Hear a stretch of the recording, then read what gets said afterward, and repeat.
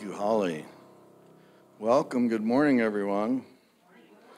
Welcome to those watching on Zoom and Facebook. Welcome to the love and light that is Unity of Lawrence. I'm grateful to see you all here on this sunshiny first Sunday of December. Yay for that. In Unity, we begin everything with prayer. Let's take a centering breath and open to the divine in all of us and listen to this prayer. On this day, we dedicate our hearts to peace on earth. We appreciate everyone's spiritual journey and the abundant blessings bestowed upon us. In unity with all who seek to express freedom, joy, and transformation, we welcome our divine inheritance as creators. In harmony with this truth, we live to the best of our ability with a peaceful mind, a peaceful heart, and a peaceful spirit. And so it is. Amen. Our prayer chaplains are trained to hold sacred space, to pray on one-on-one. If there's anything to be held in prayer in your heart to be held in prayer, we invite you to see a chaplain following today's service at the front of the sanctuary. Today our chaplains are Betty. And just Betty? Just Betty. Well, that's fantastic.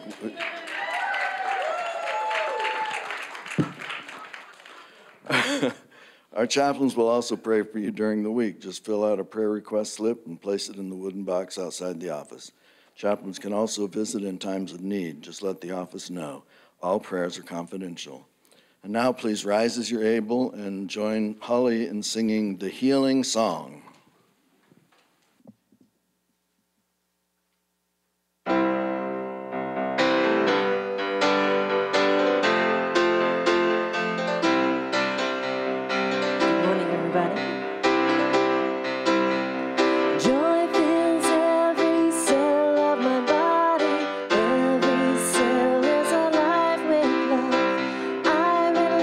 Into the healing process, I allow spirit to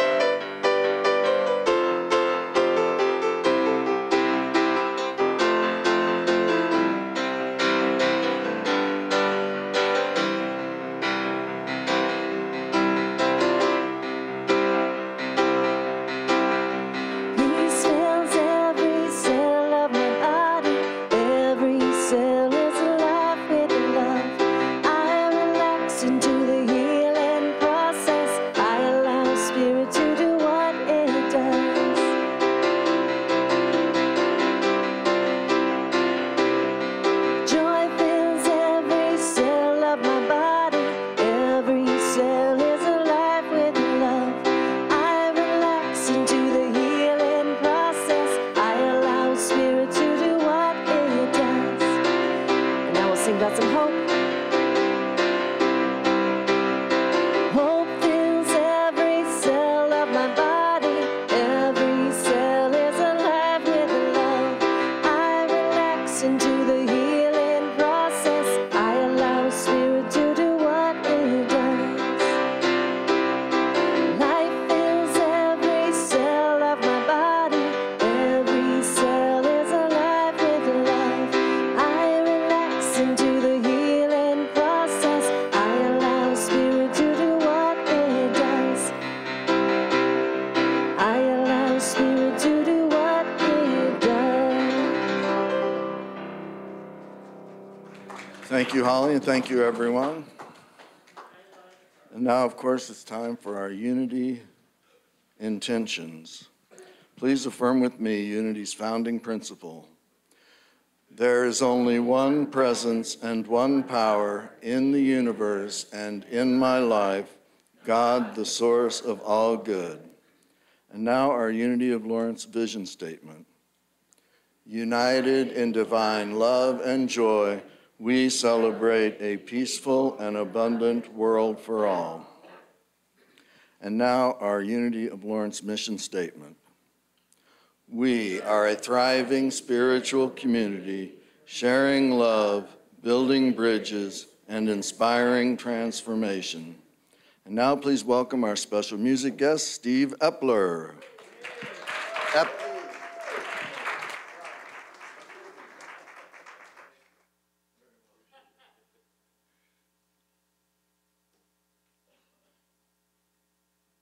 Good morning.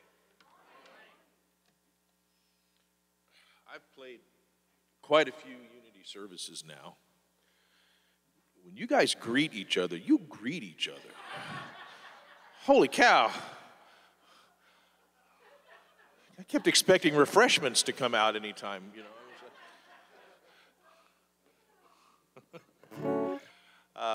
So about, I guess it's been 6 years now, ago, I wrote a Christmas song. I didn't have a Christmas song, and so you know, once a year, I get to play my Christmas song, right? So, so to write a Christmas song, I just looked in.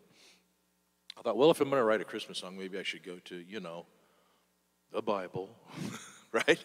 And really read it and really understand it and sort of look at it through a metaphysical kind of lens, as we all do. And so this is the story, I believe, from Luke, from the very beginning of Luke. So here we go.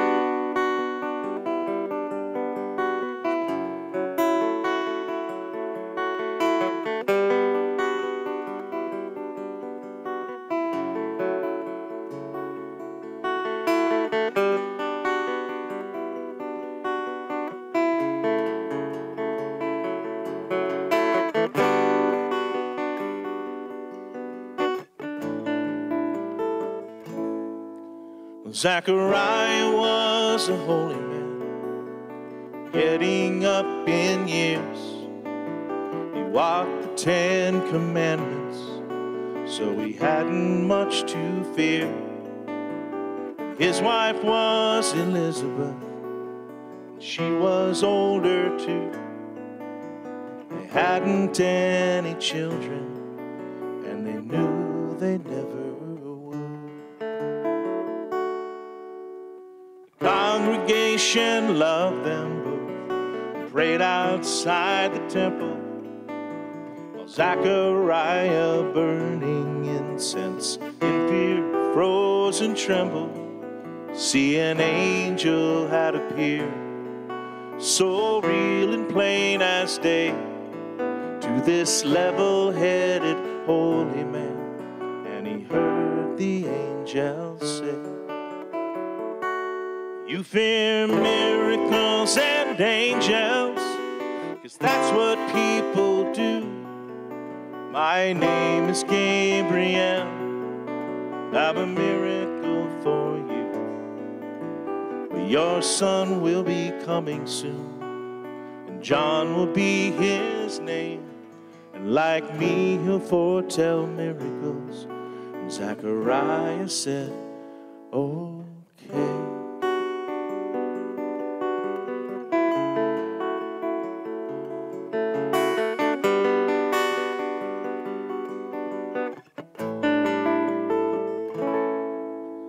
Now Mary was a simple girl who'd never had a beau, and Joseph was a righteous man, and one day they were betrothed. The same angel came up to their home, saying, Mary, you are blessed. And scared to death she wondered if she could stand to hear the rest. You fear miracles and angels, 'cause that's what people do. My name is Gabriel, and I've a miracle for you. And your son will be coming soon, the Christ, the light, the way. And he'll teach the world the greatest truths. And Mary said, oh.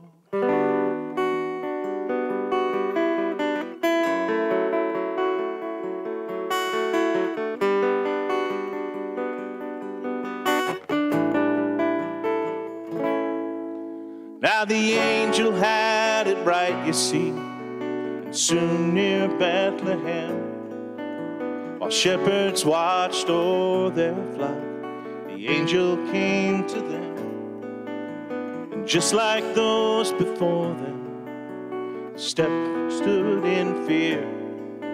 Then a star exploded, the night grew bright, and all that they could hear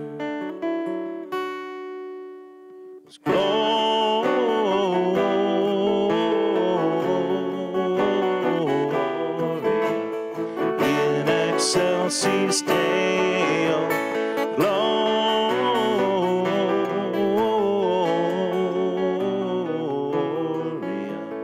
in excelsis Deo. You fear miracles and angels, 'cause that's what people do. My name is Gabriel, and I've a miracle for you. Your Savior's in your heart, the Christ, the light, the way. And your mission is to love yourself and to say, oh.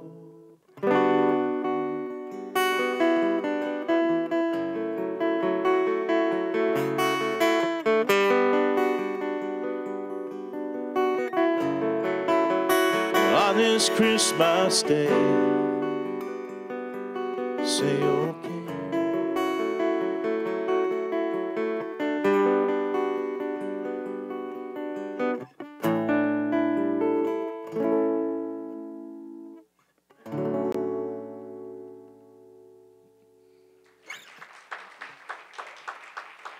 Thank you very much.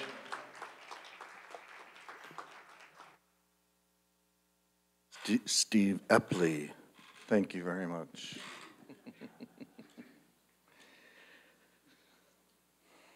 Dianne Silver is a Pushcart Prize-nominated poet who seeks to tease open the scars that life layers over our hearts. She retired this year after working in journalism, politics, and higher education. Dianne is a chaplain at Unity of Lawrence. Welcome, very much welcome, Dianne Silver. Wow. Wow, thank you so much for the cheering, and how wonderful to see all these great faces in the sanctuary, and how wonderful to have everyone watching at home. I know there are some amazing people watching from their living rooms right now. Okay, so this is the first day of Advent. And Advent, as I figured out this week, is about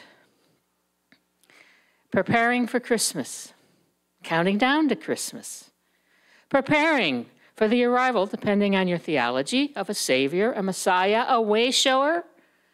And actually, as I began to think about it this week, preparing for the arrival of light to be able to see. Because Christmas comes a couple days after the solstice, which is the longest night of the year. It is the day when we have the least light, when it's harder to see. And so this is what I think Christmas is about. And it is appropriate that the first Sunday of Advent is about hope. Hope. So in that line, I want to start this out like I always do my talks, with something important. And I'd like to start by apologizing to Tina Turner. Okay, Tina, here we go. This is scary. What's hope? What's hope got to do with it? What's hope but a second-hand emotion? What's hope? What's hope got to do with it?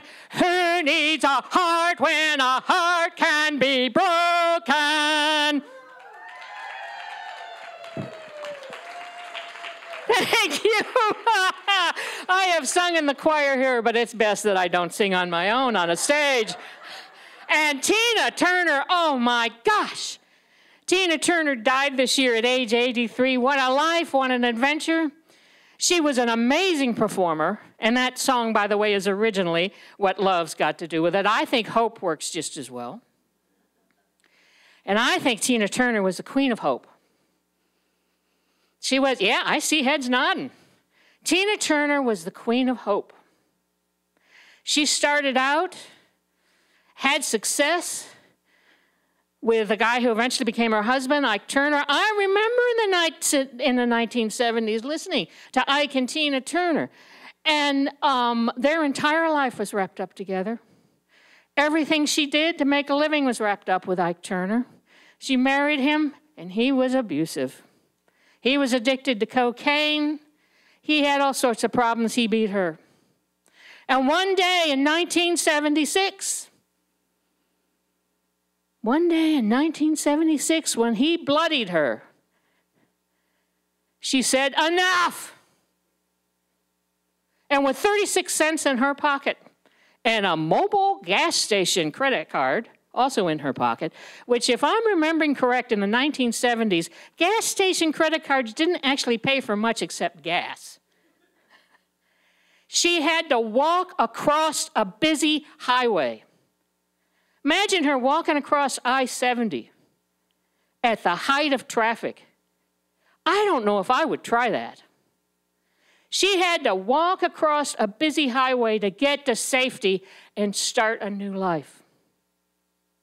And you know what Tina Turner did, besides believing that she as a human being was worthwhile and did not deserve to be abused, and to hope that she could have a better life? She found love again. That's for certain. She married a nice fellow, I believe, in 2013. And she was the queen of the comeback. That song, What Love's Got to Do with It, was part of her comeback in the 80s. She did her final concert tour, her 50th anniversary concert tour, when she was almost 70. And have you ever seen Tina Turner dance on stage? She didn't just sing, she moved like she was going to blow the roof off the stadium. She did that at 70. And sold out venues all over the world. Tina Turner, the queen of the comeback, the queen of hope. Now, a couple years ago, I wrote a couple books on hope, books of meditations on hope. And I, like any good author, I did my due diligence, and I went online, and I looked up articles about hope. And I was shocked by what I read. A whole bunch of stuff came up. There are people out there who are really angry at hope.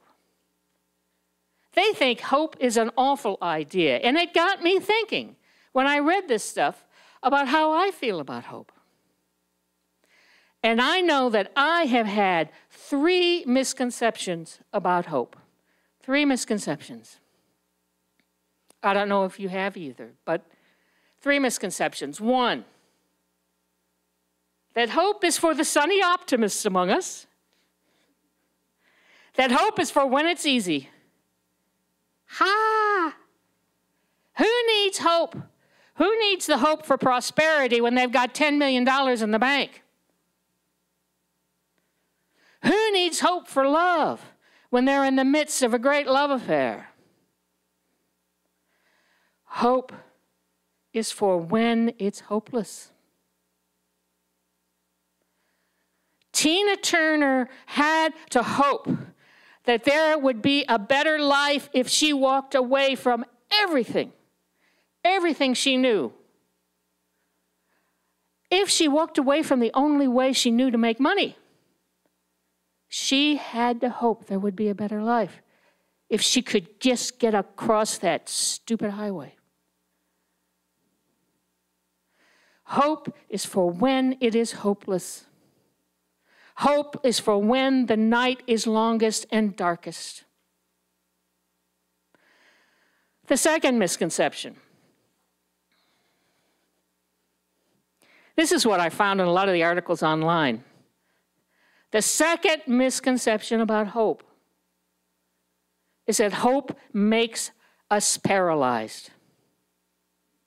That if we hope, we will just sit on our rear ends and hope, and do nothing. I disagree completely. It is the hopelessness, I don't even know if I can say that, hopelessness that makes us paralyzed, that paralyzes us. It has been the times in my life when I thought I couldn't, in any way possible, do anything. When I thought there was no light ever going to come in the sky, that I didn't act. I had to have at least some smidgen of hope in order to put one foot in front of the other. So hope doesn't paralyze us. Hope doesn't paralyze us. Hope frees us. And it's why we're sitting here talking about hope on the first day of Advent. Because we are counting down to the longest night of the year. This is when we need the most hope. And I don't know about you, but lately it feels like the world is counting down to the longest night of its existence. And I think this is when we need the most hope. And I think we as a human race have the ability to do it. We can pull hope out of our hearts, hope for peace, hope for love, hope for understanding, hope for justice. We can end these wars. We can end the hatred. Hope is going to move us forward.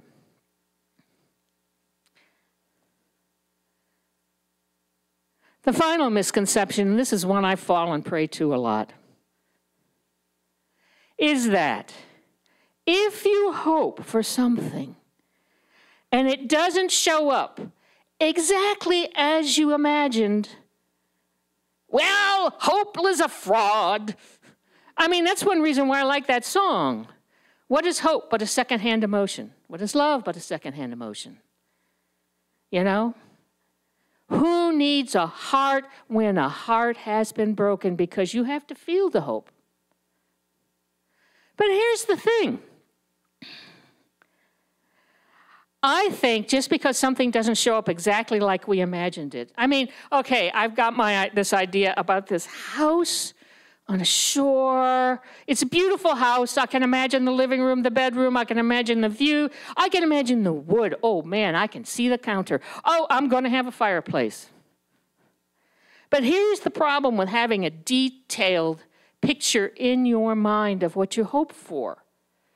The problem is that I have limited ability to perceive. As a human being, I believe I'm a spiritual person having a material experience. As a material person, I can only see so far. I can only see, actually, I can see just a little bit, kind of to the end of the parking lot. And that's about how much I can imagine for the future. I can know in my heart that somehow, some way, the human race will stop killing each other. But I cannot tell you on this day exactly how that's going to happen. I can't tell you what the history books will say in the future about how we ended these wars, but these wars will end. Just like all wars in the past have ended.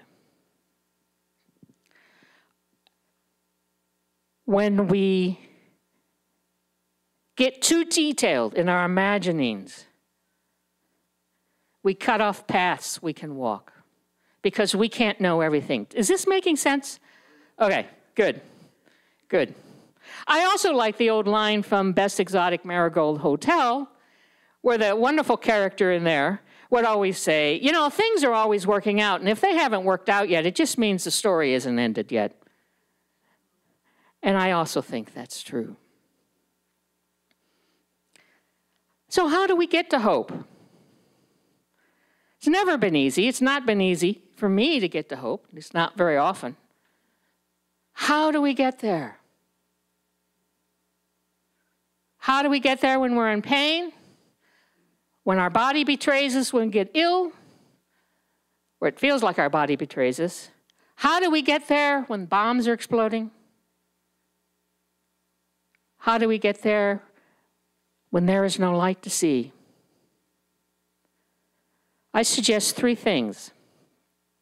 I've talked about all of them, I think, before, but I want to remind you of these. 1, meditate. It really does help. The reason that I like meditation is that it makes my mind turn off for a second. It's a jump start to get me to stop telling myself bad things.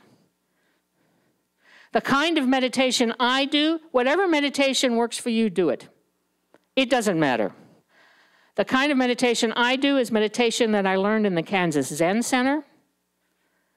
And, of course, there's the classic Zen meditation, which I could never make work very well, where you sit quiet and you just are aware of your breath. Ooh, my crazy mind goes bananas when I try to do that. The technique that I use for meditation is I breathe in and I go, what is this? I tell myself silently, what is this? And I breathe out, don't know. And when I breathe in, what is this? What is this? My monkey mind goes, you know, it tells me everything. And then I breathe out, don't know. And then it goes, oh, right, don't know. That helps me to do that meditation. Do whatever works for you. The second thing I do is pray. You know me, I'm a chaplain. I love prayer. And what prayer does is help me align with the divine. It helps me reset my intention, reset who I want to be, reset what I want the world to be. And if I sit there and I pray that this day, may there be peace on earth, and may I really believe it will happen, part of me begins to believe it. Do that often enough and it's going to happen. So I pray, and I like the affirmative prayer. May there be peace on earth, and I know it has already happened. We just can't see it yet, but we will. That's the affirmative prayer that we teach in Unity. So 2 things, meditate, pray. But I want to talk longer today about the third thing. And this is the idea of the practice of seeking beauty. There's a wonderful book by John O'Donohue. He is an Irish poet and philosopher, and he wrote a wonderful book called Beauty. And in it, he says, when we experience the beautiful, there is a sense of homecoming. We feel most alive in the presence of the beautiful, for it meets the needs of our soul. For a while, the strains of struggle and endurance are relieved, and our frailty is illuminated by a different light. A different light. It can be the beauty of nature. It can be the beauty of an amazing building. It can be the beauty of song, a symphony. It can be Tina Turner singing. It can be the beauty of dance. Whatever it is, seek it. For me, it is the beauty of nature. It is the visual beauty. My mother was a painter, a landscape painter, and she taught me to see, I guess, as a painter sees. And right now, I can tell you, at least from standing up here, looking out those windows, there are red berries. They're not quite red, maybe maroon, burgundy, kind of somewhere between burgundy and red. Clusters of red berries on the sun-coated branches. It's just delicious to look at. It moves my heart. It moves my soul. Once a year, I grew up in Michigan, and once a year I go up and make the 2-day drive up to Lake Superior, which is a long ways away, folks. And it is the great inland sea. And I go up there. I do have relatives up there, and so I go and I say hello to my brother and sister-in-law. But I go up there because it releases my heart. Because I stand on the shore of this vast expanse of water, and it seems like I can feel forever. It seems as if my skin becomes porous. I am no longer a part of earth. I can feel and see and perceive beyond what is here, what is right in front of me. It is the beauty that transports me. I'm a writer. I'm a poet. I've tried to write about this. I even have a poem about it, but I don't think the words are ever there because it is the beauty that opens my heart, that jumps kick my monkey mind. It like, monkey mind is the Buddhist term, I believe it's a Buddhist term, for your mind chattering at you. You're too fat. You're too ugly. Oh, my God. You need to cut your hair. You need to put different makeup on. You need to be. Yep. What the beauty of Lake Superior does for me, what the beauty of those gorgeous berries on that tree outside our sanctuary today do for me is snap me out of my self-hatred. They snap me out of my fear. It helps me hope. Can be music that does this. Can be a work of art. Can be anything. But it's the beauty that can open our hearts and help us go farther and help us feel the hope. So I want to end today. Okay, so I started by singing, so I'm going to end with a poem. It's one of mine. And it's about something that happened to me when I was about 10. And this is called For the Girl. For the girl who thought hark was the name of an angel who sang gleefully, who liked red and blue Christmas lights but adored the green, who watched every year for Kitty to curl up under the tree, who loudly sang carols with every record on the radio, while all through the house, in their separate rooms, everyone hid behind doors. She stood at her bedroom window on Christmas Eve, watched snowflakes shine in the streetlights' glow as the snow fell soundless to the sidewalk below. She pressed her palm to the window pane cold, whispered fervently to a God she didn't know, "Please, please, let there be more than this." And the sheetrock on the studs, the wood on the floor, the tiles overhead replied, "One day, sweet child, you will fly." That was a moment of hope. I didn't even know it then. When I stood at that window 60 years ago in that suburb of Detroit and felt despair, because it wasn't just that I was seemingly alone in my family. It was that my father was an alcoholic and he was violent. And I didn't even know if I was going to live to become 18. I saw no paths out of where I was. I was 10 years old. Where was I going to go? Where was I going to run? I didn't even have 36 cents on a mobile gas station card to put in my pocket. I didn't know what to do. I was in complete despair. And yet I stood at that window and I looked out, and I think this poem is a failure in some ways because I have yet to be able to put into words what it looked like looking out that window. It was beautiful. Big. You know, have you ever seen the big fat flakes of snow, big white flakes of snow? And they're just tumbling and swirling down. And they're filling the air. And the street light was shining off them, and each white globe of snow shone. It was alive. It was a sun, a healing sun. And I do have to tell you that the last stanza of that poem, nothing spoke to me in that room. I did not hear words from the tiles or the sheetrock.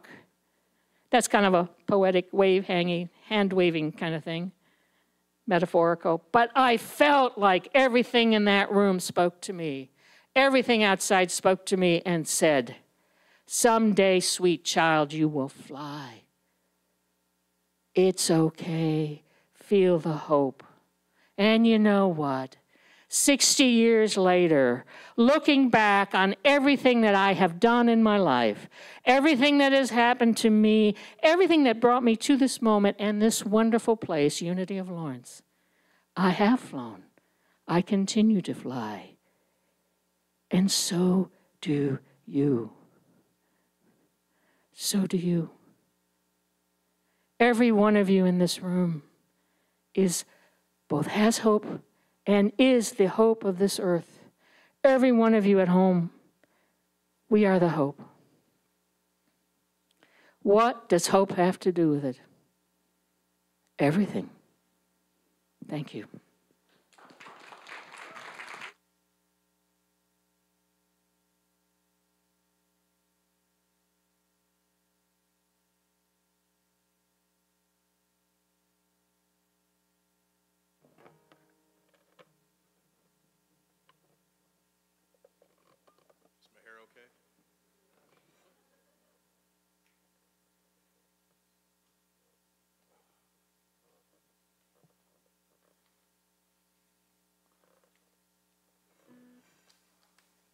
I meant to do this before I left the stage.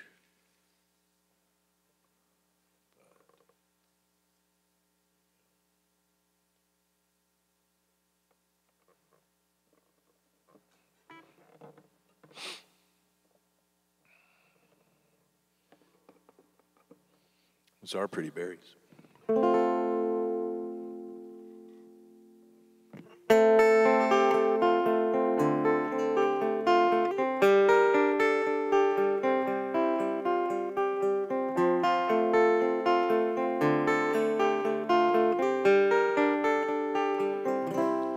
Broken lock, the empty chair, moving target, the lock of hair, pain that's good, the pain that's bad, the open heart, the smile that's sad.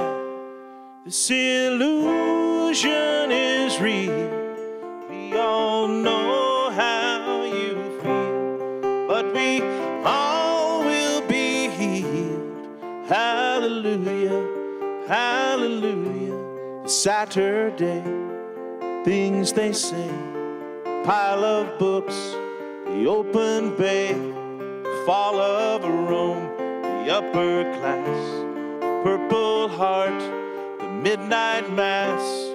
When you lose all control and you're lost and alone, there's a million ways home. Hallelujah, hallelujah.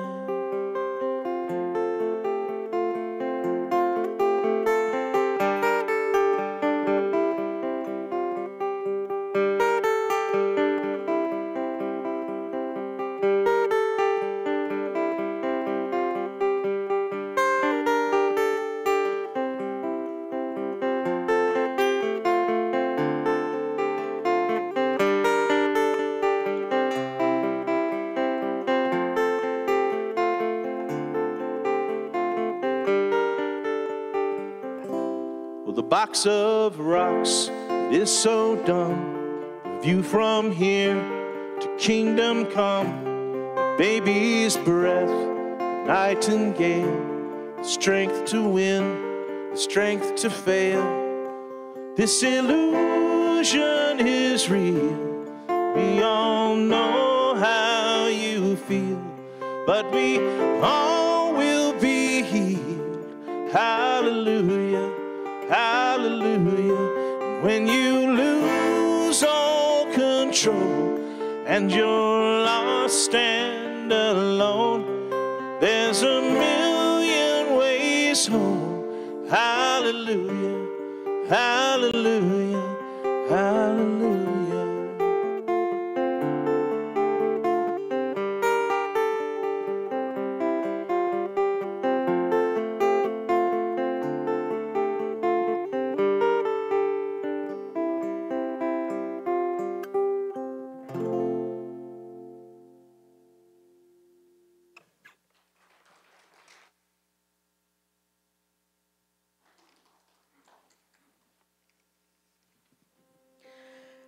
As we prepare ourselves for meditation, I would like each of you to pick one beautiful place to go to during this meditation.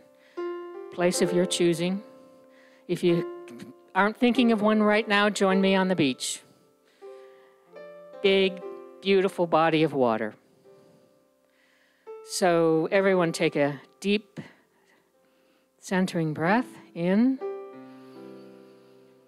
out.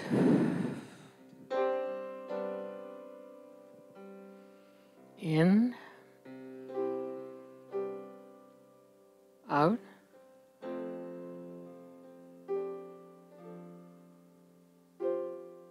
stand in this place of beauty. Open the pores in your body. Open your eyes. Open your ears. Open your nose. Smell the sweetness. Hear calm. Hear the calm beauty. Open your eyes to this light that is the most shining thing you have ever seen. This brilliance flows into your heart, your mind, the warmth. It is so beautiful. Feel the beauty in every part of your body.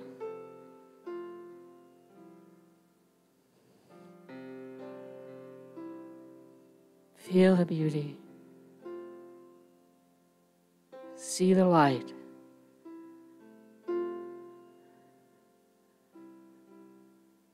Stay in that moment. Breathe in. Breathe out. Breathe in, breathe out. You are a material being having a material experience, but you are of the Spirit. You have more power than you even know. You are a joy to this earth. Everyone in this sanctuary, everyone at home, there are no exceptions. You are the hope and the joy.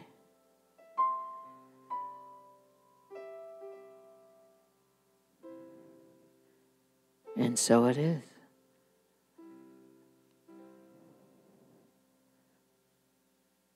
Wiggle your toes. Wiggle your fingers. And know that all is well. Thank you for being here today.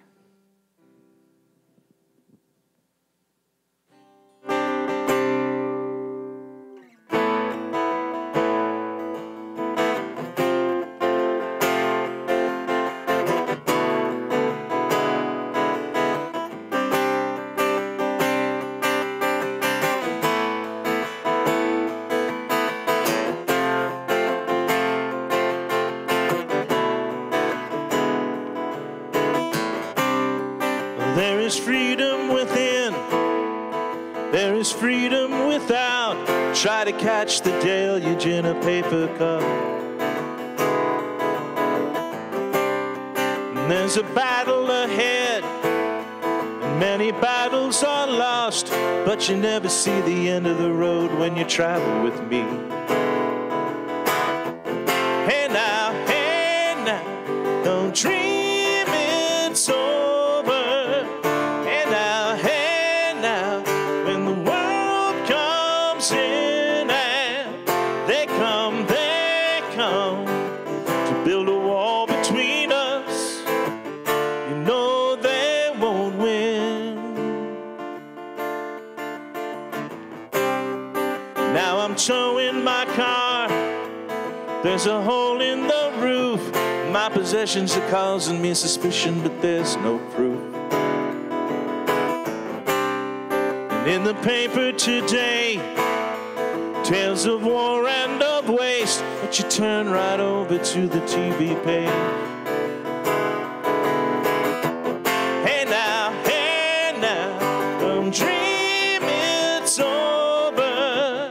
Hey now, when the world comes in and they come to build a wall between us. No, they won't win.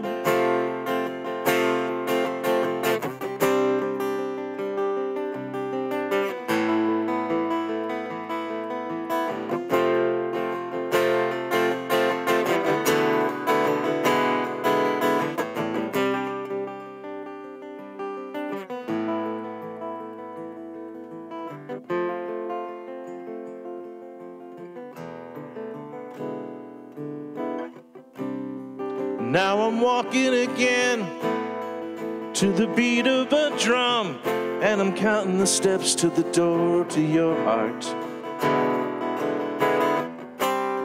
Lonely shadows ahead, barely clearing the roof.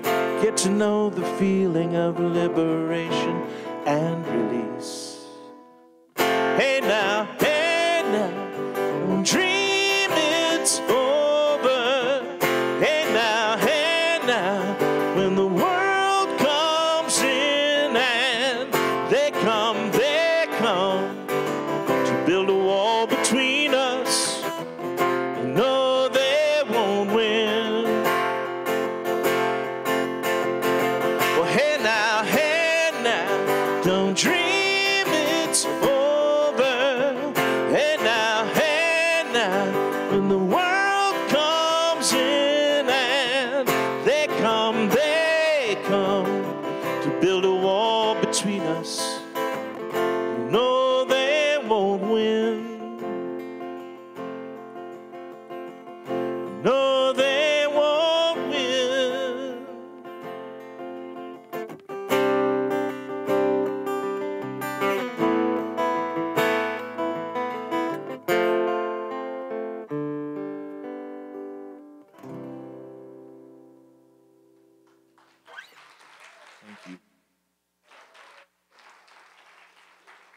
Thank you. Thank you.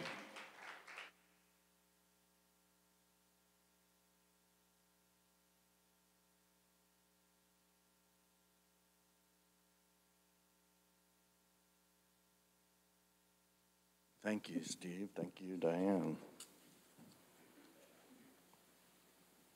Sorry, somehow I've managed to get myself lost. Oh, here we go. As our ushers come forward for our time of thanks, I invite you to join me as we hold our gifts to this community in our hands and love in our hearts. Let's affirm together. Divine love, through me, blesses and multiplies all that I have, all that I give, and all that I receive. As the love offering is being collected, let's join Holly in singing We Three Kings.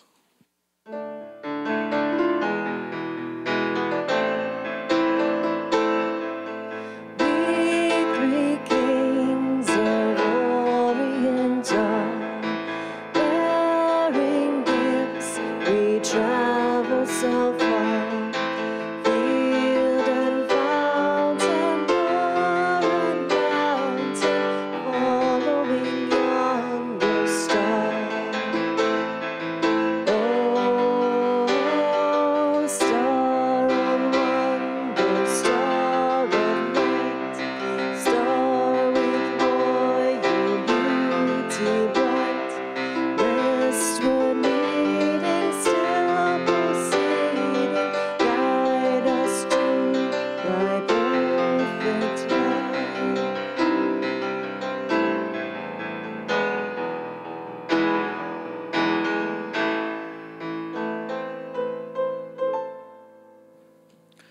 As our ushers come forward, here's our prayer of thanks. Please listen. We are grateful and we bless the flow of good that supports our Unity community. We bless the givers who give their time, talent, and treasure. We stand in the knowing that the flow of good goes forth only to return again and again, and so it is. Amen. A special welcome to our guests today. Thank you for joining us. If you would like more information, please pick up a welcome packet from the foyer. Sunday Lunch Bunch is meeting at Papakino's, 837 Massachusetts Street. Everyone is welcome. We are remaining after service today for the Hanging of the Greens. Plan on staying to help decorate the sanctuary for the holiday season. Light refreshments will be downstairs. Remember, open meditation with Phil Roger meets on Tuesdays at 6:30 p.m. Lessons in Survival with Francesca will meet next today at 4 p.m. Next Sunday at 4 p.m. So survival lessons with Francesca will be next Sunday at 4 p.m. Holiday projects. We're sponsoring two programs this holiday season. Firstly, the Willow Domestic Violence Center needs $25 gift cards to Walmart, Target, and Kohl's to purchase gifts for their families. Please give these to Kathy in the office. Secondly, Dare Drop-In Center is accepting donations of new winter gloves, hats, and wool socks for guests who use their services. More information on these community services is provided in the foyer. Please have all donations delivered to the church by Thursday, December 14th. Many thanks for helping those in need in our community. The Drumming Circle will be meeting next Sunday, December 10th at 1:30 p.m. The 2023 Advent booklets are available and free in the foyer. Pick yours up today. And while you're at it, you can pick up your December bulletin. Save the date. Friday, January 19th at 7 p.m., we will be hosting a Crystal Bowl concert with Jeff Klein. More information in the foyer. Join us next Sunday when Cindy Smarsh brings us the message, Peace, an Inside Job. Special music with artist Ramberg. And now it's time to rise as you're able and sing the peace song.